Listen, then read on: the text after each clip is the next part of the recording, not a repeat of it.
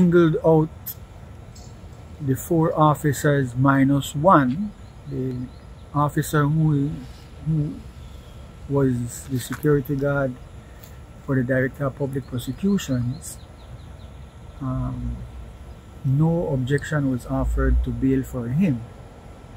There's no proper explanation, and it is improper when you have asked a court to keep persons in prison in order to allow you, the prosecutor, to bring forward further information, including, the learned judge was told, including the very strong possibility that there would be additional charges. So keep them in jail, and I will bring more information to show that they are never to come out until the trial or until such time. So there was no objection against one person. It's an interesting matter.